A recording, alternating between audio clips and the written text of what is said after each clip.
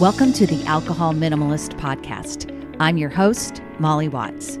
If you want to change your drinking habits and create a peaceful relationship with alcohol, you're in the right place.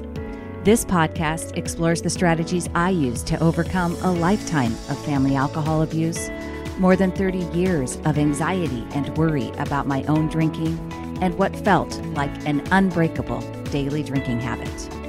Becoming an alcohol minimalist means removing excess alcohol from your life so it doesn't remove you from life. It means being able to take alcohol or leave it without feeling deprived. It means to live peacefully, being able to enjoy a glass of wine without feeling guilty and without needing to finish the bottle. With science on our side, we'll shatter your past patterns and eliminate your excuses. Changing your relationship with alcohol is possible. I'm here to help you do it. Let's start now. Well, hello and welcome or welcome back to the Alcohol Minimalist Podcast. With me, your host, Molly Watts, coming to you from, let's go with an exquisite Oregon right now. It's really been lovely. It has been warm and dry and not too hot, not too cold. Lovely, those cool summer nights. If you've been listening to the show at all this summer, I've mentioned how I had my window open very wide. And I'm just going to tell you that my window open wide got shut down for a few nights when we discovered a huge, not small, spider in our bedroom. It's actually a known species called the giant house spider. They eat other insects and spiders. However, and we didn't, my sons helped me capture him and they freed him outside. We didn't kill him because he is a good spider, meaning that he eats other bugs and spiders, but he is not invited into my house. And I had to really think about it. I got some peppermint oil spray and sprayed it all around my window. Supposedly that's supposed to keep the bugs and the spiders out. So I've got the window open again. It's been an exquisite Oregon right now. How are you doing? Did you like that little diatribe? Did you want to hear a bit about the big house spider? I mean, huge, giant house spider. I hope your summer has been going great. Mine, I'm really enjoying my August here as I've been sharing my summer content series. And I want to give you a little sneak peek or at least an advance warning here. This episode is dropping on August 28th. Next week will be September. Can you believe it? Oh my goodness. And the episode will drop on Wednesday, September 4th, just like always. However, that will be the last Wednesday episode. That's right. We are moving dates and we will now be dropping 2 episodes per week. That's right. 2 episodes per week. Now, the second episode is going to be a shorter episode. It isn't going to be the same stuff that I talk about on the bigger format. It's going to be on Thursdays, and it's going to be all about, well, if you are in the Facebook group, then you know that Thursdays is dedicated to Think Thursday. And Think Thursday is where we talk about the brain and neuroscience and the science of habit change and mindset and keeping your brain healthy. And that's what I'm going to be talking about on Thursdays. So Think Thursday podcasts are going to be shorter and they're going to be filled with neuroscience and mindset stuff. And then our regular episode days are now going to come out on Monday. All right, so starting on Monday, September 9th. Monday, September 9th will be the first episode in this new pattern. Nothing changing about what's going to be included in those episodes, but that's going to be the new schedule. So Wednesday, September 4th, summer content series. The first new episode of the new season will be on Monday, September 9th, followed by the first episode of Think Thursday on Thursday, September 12th. All right. Today, I am sharing some really important content, I think, from my friend Elizabeth Sherman and the Total Health in Midlife for Women podcast. And this episode is all about your vote and your health. Now, I don't want to scare you. There is nothing political, or we're not talking about, I should say, there's nothing about a candidate or anything else in this, but it is important to understand how policies and how your vote does matter in terms of our health. All right. And I think that's an important idea to wrap our heads around when we are looking at our relationship with alcohol, too. Why? Because it actually matters. Do you realize that during the pandemic, they actually made and changed laws around the hours that liquor stores could be open to extend them so that people could get alcohol more easily? These things matter. The drinking age matters. What the legal limit for intoxication is matters. How alcohol can be sold in your state, right? That impacts your use. Everything that you decide about the votes that you make, it matters. And Elizabeth is coming at this from the conversation around total health and wellness. And some of the things, the keys that are in this episode that you might want to pay attention to is how marginalized communities are affected by oppressive legislation. It's about the historical context of laws and regulating women's bodies, okay? How public health wins through smart planning and smart policies, how media's role is in affecting health-related social norms. And she gives some steps for staying informed and engaged in the political process, which I think is important for anyone. I loved this episode. I thought it was so important that I really wanted to share it with you. I know you're going to get so much out of it. Here is Elizabeth Sherman and how your vote impacts your health. Hey everyone, welcome back to the Total Health in Midlife podcast. I am your host, Elizabeth Sherman, and I am so thrilled that you are here for today's episode. Now, before we dive in, I want to acknowledge the sensitive nature of today's topic. Our country is deeply divided and emotions run high when it comes to politics. And in today's episode, I will not be discussing any specific candidates or parties. And instead, I'm focusing on laws and their impact on people's lives and health. And as such, I want to invite you to listen with an open mind. Now, you might be wondering what voting has to do with your health. They seem like two completely opposite topics. That your decision in the voting booth has nothing to do with your waistline, the food choices that you make, how you exercise, or your health numbers. But the way I see it, and what I hope to connect the dots for you is that our health is deeply impacted by our vote. So to give you some background, growing up, politics was a regular topic at my dinner table. My mother took me to ERA rallies as a young girl, and my parents instilled in me the importance of civic engagement. I was taught that voting is our duty and that politicians should serve their constituents. Unfortunately, it doesn't feel that way anymore. And I realize that not everyone has this upbringing, that many find political discussions uncomfortable or irrelevant. But here's the thing. The ability to ignore politics is a privilege. It means that the system works well enough for you that you don't see its flaws. However, the choices that we make at the ballot box have real, tangible effects on our health and our well-being. This connection between voting and health really hit home for me during a conversation with my friend Claire, who works for the Department of Public Health in Canada. She shared a startling fact about the epidemic of LGBTQ youth and smoking rates. Despite widespread knowledge of smoking's deadly effects, these young people were engaging in this harmful behavior at alarming rate. It made me wonder, what is driving this? And as we discussed it further, I realized how deeply our laws and policies, shaped by the officials that we elect, can impact vulnerable communities and their health choices. This eye-opening chat made me reassess how I view the relationship between politics and personal well-being. Today, we're going to connect the dots between your vote and your health.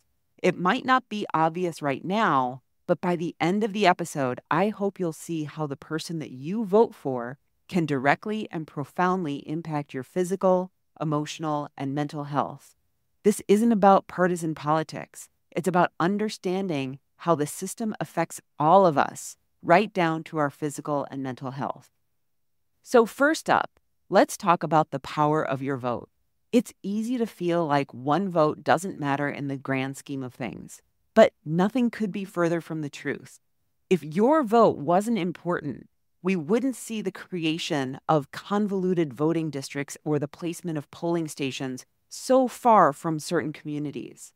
The officials that we elect, from city council members to senators, have the power to shape the laws and policies that govern our daily lives. These aren't just abstract concepts. They're the rules that determine everything from the quality of our schools to the air that we breathe. Local elections, in particular, have an overlooked impact on our day-to-day lives.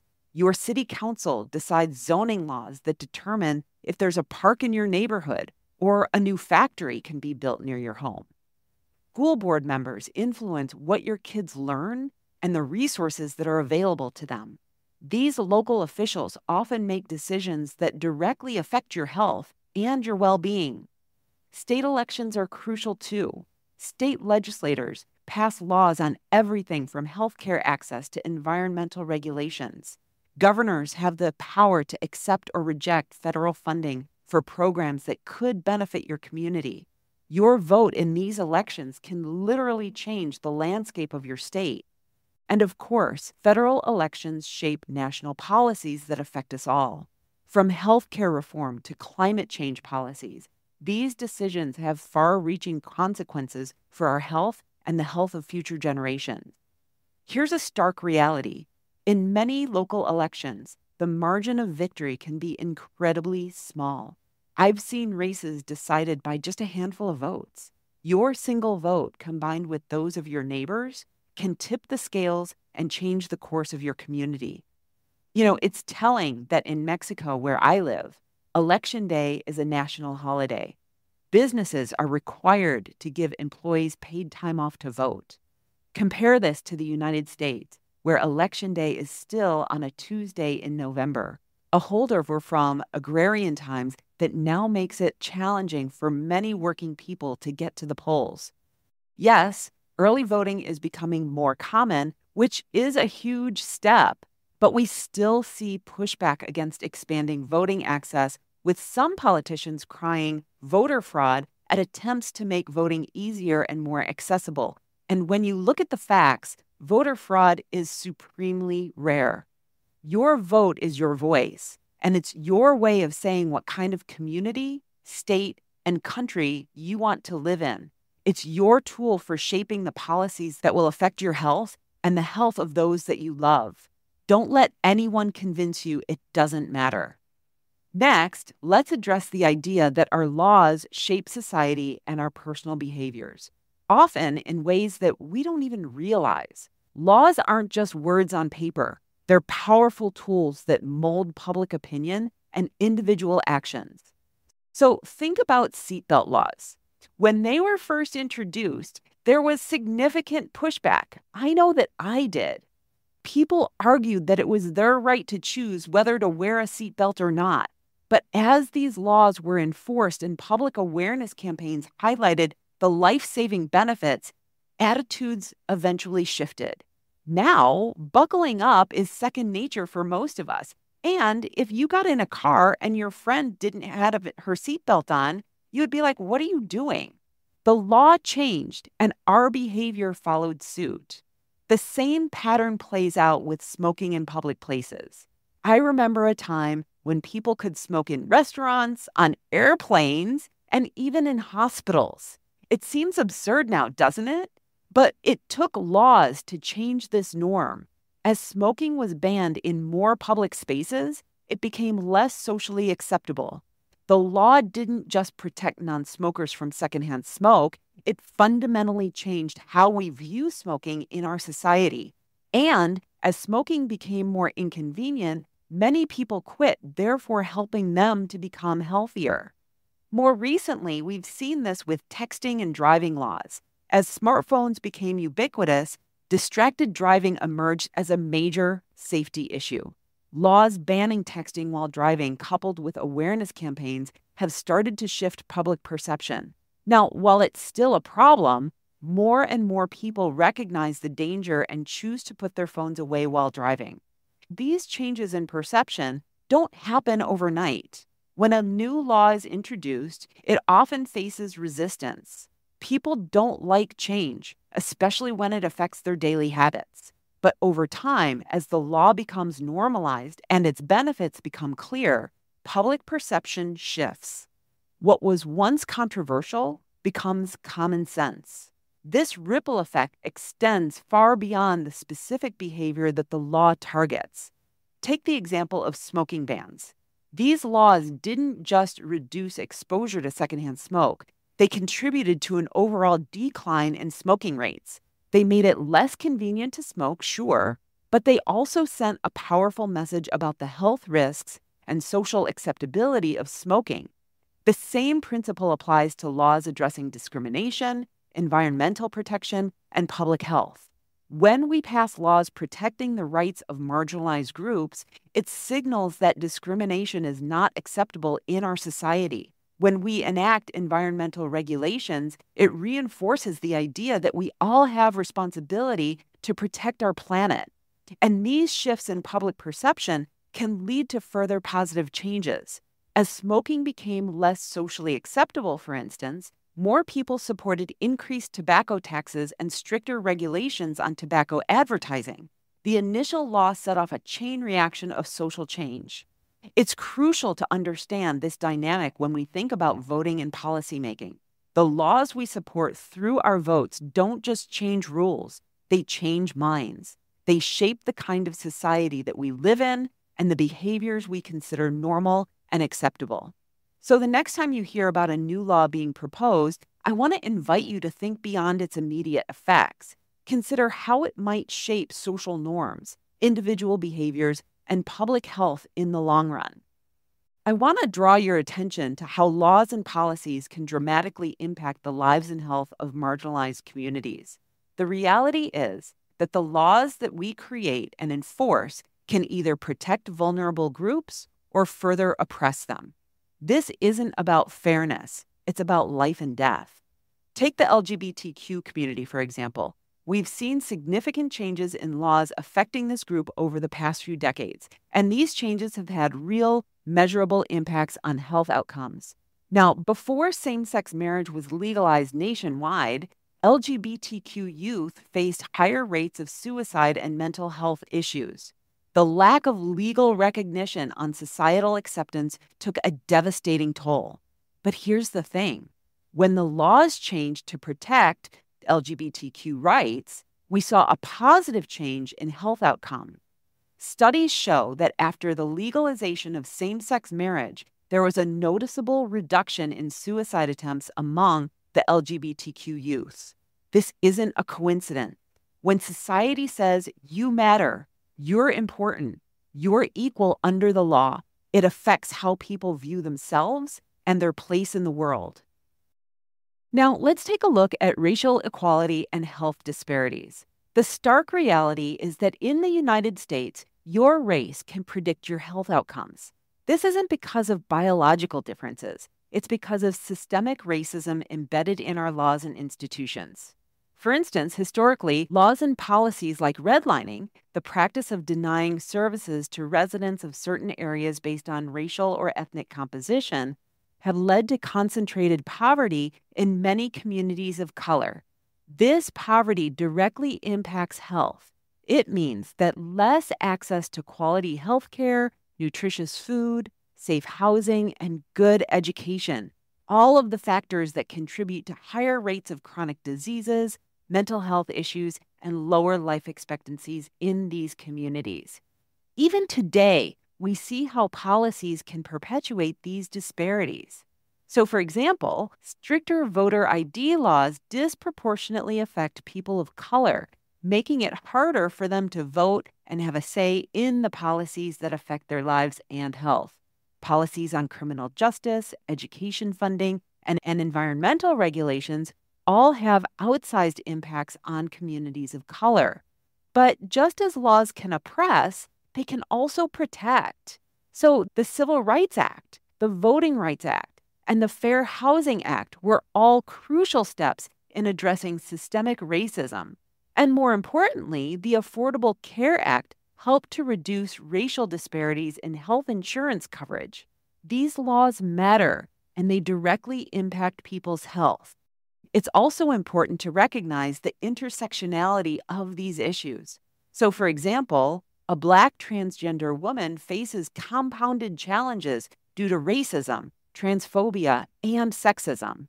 The laws and policies we create need to recognize and address these intersecting forms of discrimination. Let's also talk about women's rights in health. Historically, women have faced numerous legal barriers to financial independence and body autonomy. It wasn't until 1974 that the Equal Credit Opportunity Act was passed, making it illegal for creditors to discriminate based on sex or marital status.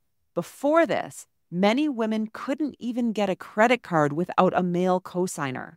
Similarly, workplace protections for pregnant women are relatively recent. The Pregnancy Discrimination Act wasn't passed until 1978, prohibiting discrimination based on pregnancy, childbirth, or related medical conditions. These laws have a direct impact on women's financial security and, by extension, their health and well-being. The takeaway here is clear.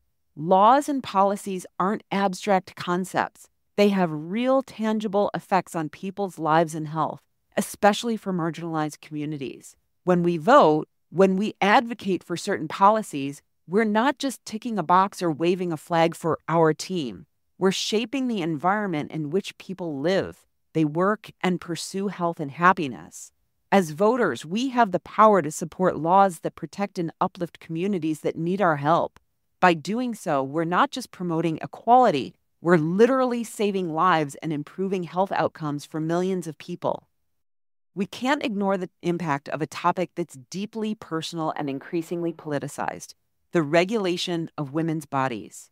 Being in midlife, we might think issues like abortion don't directly affect us anymore, but the implications reach far beyond our reproductive years and touch on fundamental questions of autonomy and equality. Historically, women's bodies have been subject to an astounding array of legal controls, from property laws that once considered women as possessions belonging to their husbands to regulations on contraception and abortion. The female body has long been a battleground for legal and political control. Consider this: there are over 250 laws in the United States attempting to regulate women's bodies, yet there are zero comparable laws for men. Zero. This stark disparity highlights a troubling double standard in how our society views and legislates bodily autonomy. Here are some examples. Until relatively recently, marital rape wasn't considered a crime in many states. The idea was that a wife's body belonged to her husband. It wasn't until 1993 that marital rape was criminalized in all 50 states. Think about that. All of these dates that I'm listing here are within our lifetimes. Or consider contraception. It wasn't until 1965, just before I was born, that the Supreme Court ruled in Griswold versus Connecticut that married couples had the right to use contraception. Single women didn't gain this right until 1972. This isn't ancient history. These are changes that happened very recently. More recently, we've seen a surge in laws restricting abortion access. While you might think this doesn't affect women in midlife, remember that pregnancies can and do happen later in life. One of my clients' best friend and her husband accidentally got pregnant at 45. These laws affect all of us, regardless of age. But this isn't just about abortion. These laws send a broader message about women's autonomy and our right to make decisions about our own bodies. When legislators, often predominantly male, feel entitled to dictate what women can do with their bodies, it reinforces the dangerous idea that women are less capable of making their own choices. This extends to other areas too. Think about how women's health issues are often under-researched and underfunded compared to men's.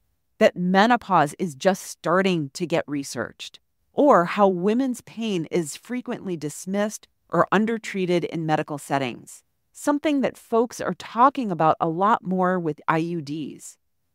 These aren't direct results of laws, but they stem from the same societal attitudes about women and our bodies that allow such laws to pass. The ongoing challenges are numerous. We're seeing attempts to restrict access to birth control, challenges to laws protecting against pregnancy discrimination, and debates over whether insurance should cover essential women's health services.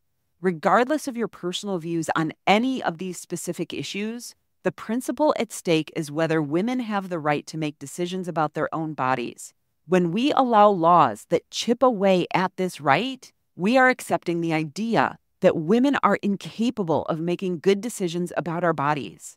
As voters, we have the power to push back against this trend. We can support candidates and policies that respect women's autonomy and promote true equality under the law. Policies that acknowledge us as people who make up 51% of the population. Because at the end of the day, this isn't just about specific medical procedures. It's about our fundamental rights and being recognized as human beings. Hey, it's Molly, and I just want to talk with you for a minute about Sunnyside. I know I talk about Sunnyside and have been talking about Sunnyside for, 2 years now. And I want to let you know that that is because of not only the results that I see my clients get, but because I know the people at Sunnyside and I know how committed they are to making a product that really delivers, not only in terms of results, but in terms of user experience. They recently launched an Android version of the Sunnyside app, and inside the app, there's new upgrades and ways to support you that really are defined by the user experience. And that is just something that I really appreciate about them. I know you can trust who they are as a company, and that's really important to me. I would love for you to check it out. Go to sunnyside.co/Molly to get started with a 15-day free trial today. So let's connect the dots between societal value, self-esteem, and our health. It's a relationship that's not always obvious, but it's incredibly powerful. When we live under oppressive laws or in a society that doesn't value us equally, it chips away at our self-esteem. It's like a constant reminder telling us that we're not good enough, that we're not capable enough, that we're not worthy of the same rights and respect as others. This erosion of self-worth doesn't just affect how we feel, it directly impacts our health behaviors. So think about it. When we don't value ourselves, why would we prioritize our health? Why would we make the effort to eat well, exercise regularly, or seek preventative health care?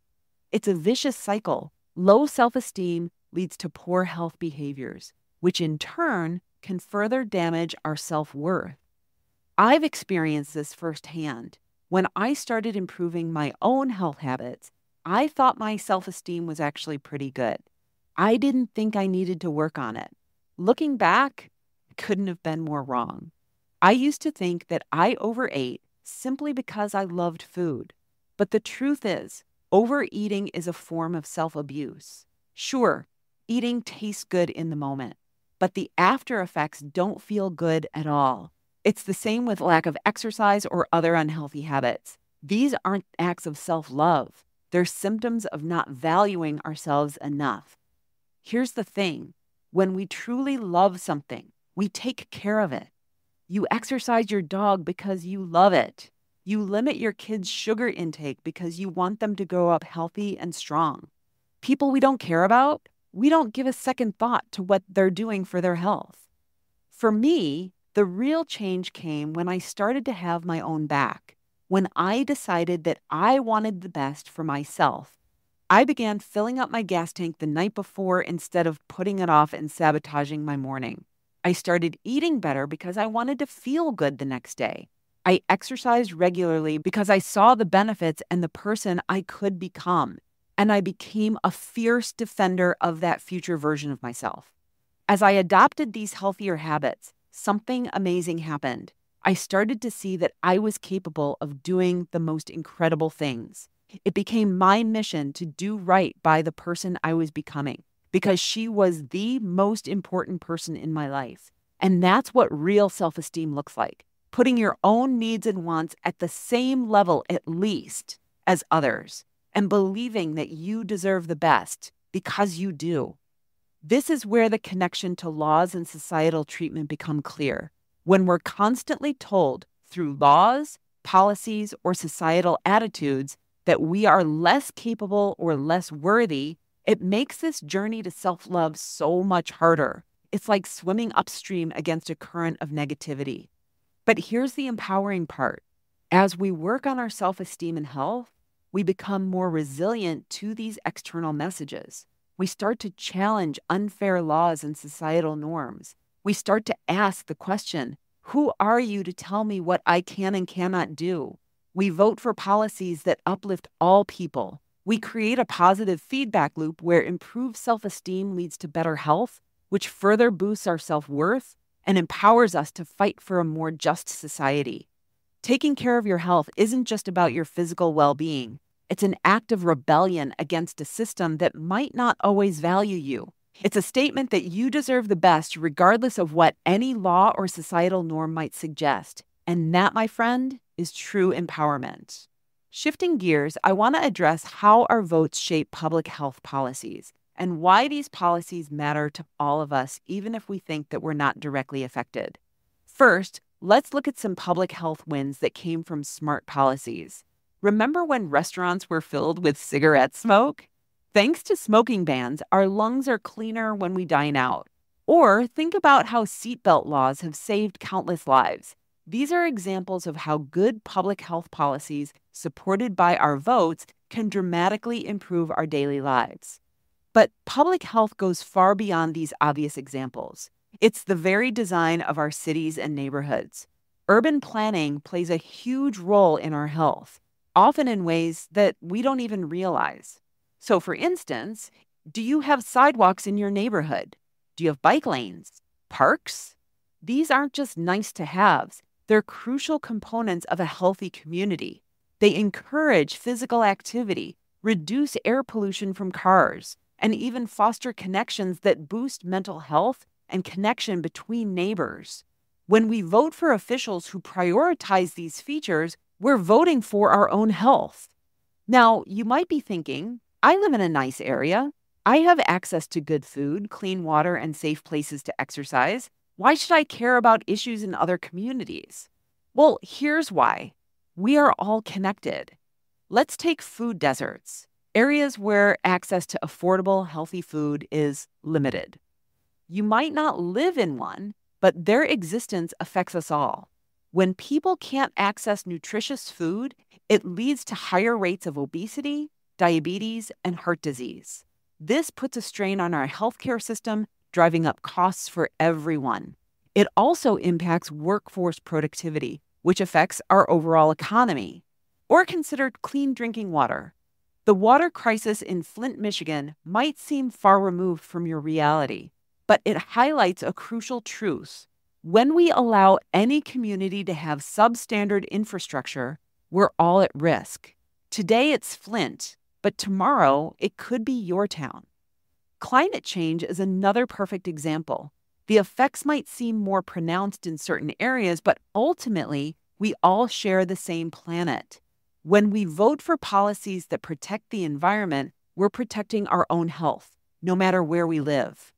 The government plays a crucial role in creating healthy environments but it's our votes that drive these decisions. When we elect officials who prioritize public health, we're investing in our collective well-being. This includes funding for research, implementing evidence-based policies, and ensuring that health considerations are part of every major decision. Here's the key takeaway. Public health issues might seem like someone else's problem, but they're not. They're everyone's problem and everyone's responsibility. When we lift up the health of the most vulnerable communities, we lift up the health of our entire society. By voting for policies and leaders that prioritize public health for all, we're not just being altruistic. We're creating a healthier, more resistant society that benefits us all. We're ensuring that our children and our grandchildren inherit a world where everyone has the opportunity to be healthy. It's easy to be individualistic and ask, how does this impact me? But we are all connected, and you're not just voting for yourself. You're voting for the health of your community, your country, and ultimately, a healthier world. And that impacts you because you benefit from the health of your community. Now let's consider some of the less obvious ways that policies affect our health. These connections might not make headlines, but they profoundly shape our well-being. Think about economic policies. At first glance, they might seem unrelated to health, but they're deeply intertwined, as I talked about in episode 176, Health, Wealth, and Time. Policies on minimum wage, paid sick leave, or family leave don't just affect our wallets. They directly impact our health. For instance, when people don't have access to paid sick leave, they're more likely to work when they're sick. This not only slows their recovery, but it also spreads illness to others. It's a public health issue disguised as an economic one. Or think about minimum wage laws. When people struggle to make ends meet, they often can't afford nutritious food or preventative health care. They might work multiple jobs, leaving little time for exercise or stress relief. And over time, this takes a toll on physical and mental health, as well as aging and longevity. Housing policies are another subtle but powerful influence on health. Zoning laws that promote segregation or limit affordable housing options can lead to concentrated poverty. This, in turn, affects access to health care, quality education, and safe spaces for physical activity, all crucial for good health. Environmental regulations, or the lack thereof, also play a significant role. Policies that allow industry to pollute disproportionately affect lower-income areas, leading to higher rates of respiratory diseases and other health issues. You might not see the direct link, but these policies are shaping the very air we breathe. Now let's focus on the stress of living under oppressive laws and its health implications. This is something that affects marginalized communities most directly, but its impact ripples through our entire culture. When laws discriminate against certain groups, whether based on race, gender, sexual orientation, or any other factor, it creates a constant state of stress for those affected. This chronic stress isn't just emotionally taxing. It has real physical health consequences. Studies have shown that the stress of discrimination can lead to higher blood pressure, increased risk of heart disease, and weakened immune systems. It can exacerbate mental health issues like anxiety and depression. And over time, this stress literally gets under the skin, affecting everything from cellular aging to gene expression. Even if you're not part of a marginalized group, these oppressive laws affect you. They create a society of inequality, which leads to social unrest, economic instability, and a host of other issues that impact everyone's quality of life and health. Moreover, living in a society where any group is oppressed changes how we all interact with one another. It fosters an environment of fear, mistrust, and division, all of which are detrimental to our collective mental health and well-being. There's also the economic impact to consider. When we limit the potential of any group through discriminatory laws, we limit our society's overall productivity and innovation. This affects everything from job opportunities to healthcare advancements that could benefit us all. Here's the bottom line. No policy exists in isolation. Every law, every regulation, every political decision ripples out to affect our health in ways that we might not immediately recognize. When we vote, we're not just deciding on abstract principles. We're shaping the environment that determines our health and the health of our communities. So when you're considering a candidate or a policy, look beyond the surface. Ask yourself, how might this affect people's stress levels, their access to resources, their ability to lead healthy lives? Because in the end, a society that promotes health for all is a society that benefits everyone, including you. So here's where things get interesting. I want to talk about the powerful interplay between media, social norms, and our health. The media we consume doesn't just entertain us. It shapes our perceptions, reinforces or challenges societal norms, and ultimately influences our health behaviors. Consider how movies and TV shows portray gender roles. Most mainstream films center on men's stories, with women relegated to supporting roles. This isn't just about entertainment. It reflects and reinforces societal views about gender. The Bechdel test, which asks whether a work of fiction features at least two named women, not anonymous characters, who talk to each other about something other than a man. That test highlights how rare it is for women to be portrayed as full, complex characters with their own agency. This representation matters. When we consistently see women as secondary characters, it subtly reinforces the idea that women's stories, our experiences, and health concerns are less important. It can impact everything from how seriously women's health issues are taken to how much funding goes into women's health research. The power of representation extends to all aspects of identity, race, age, body type, sexual orientation, and more. When we see diverse representations in the media, it normalizes diversity in real life, and this can lead to more inclusive health policies and practices. Social media adds another layer to this dynamic.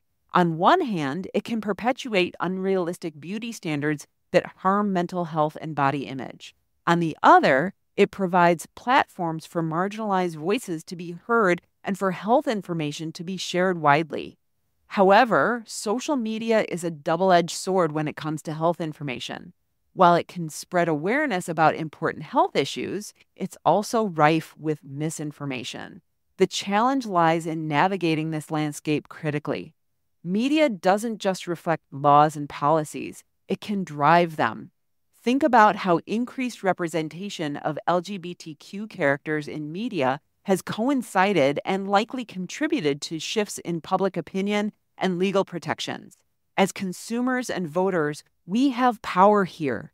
By supporting diverse, responsible media and being critical of harmful representations, we can push for change. And by recognizing the link between media representation and health outcomes, we can make more informed decisions about the policies and leaders we support.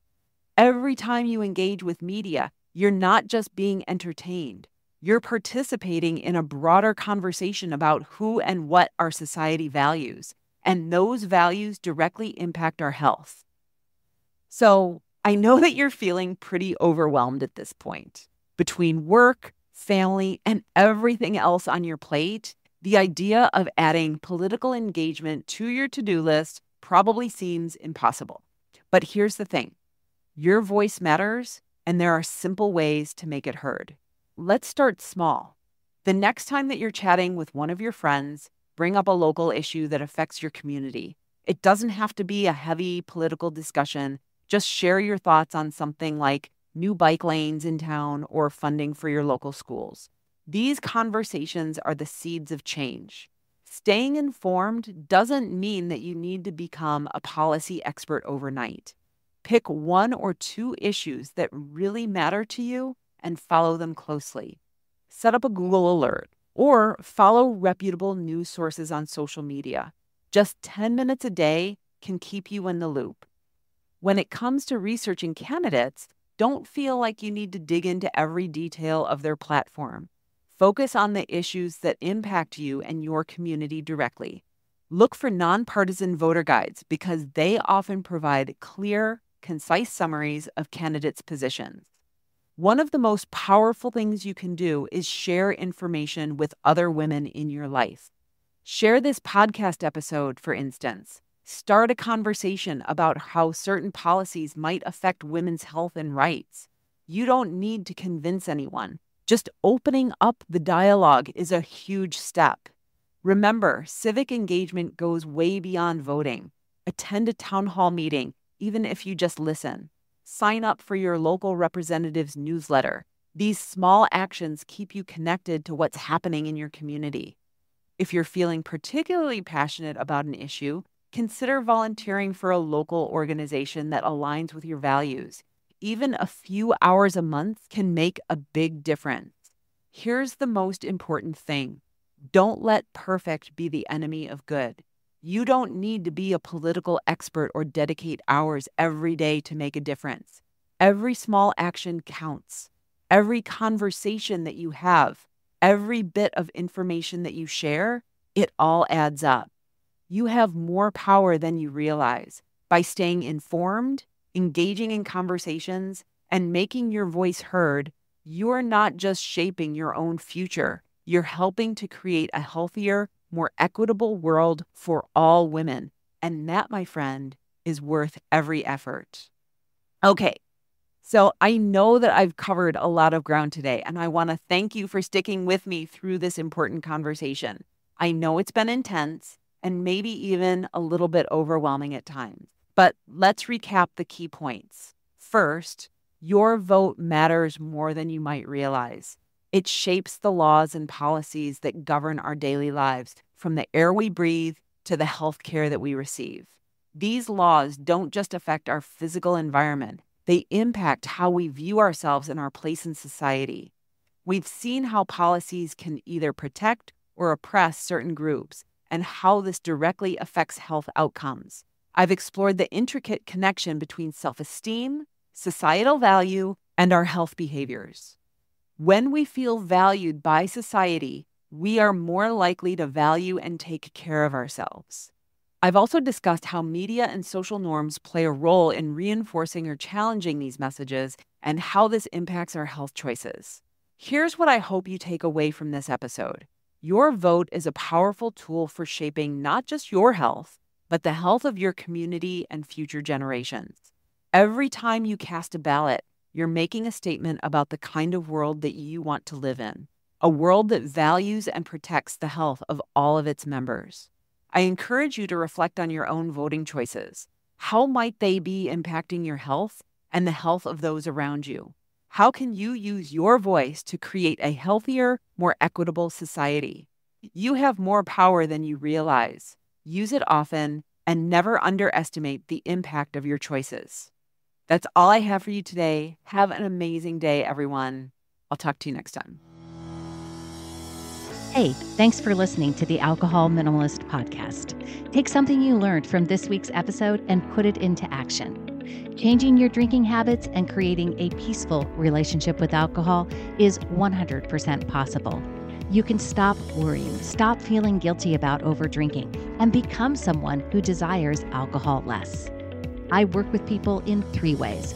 You can learn about them over at www.mollywatts.com/workwithme. Or better yet, reach out to me directly. It's molly@mollywatts.com. We'll jump on a call and discuss what's best for you. This podcast is really just the beginning of our conversation. Let's keep it going.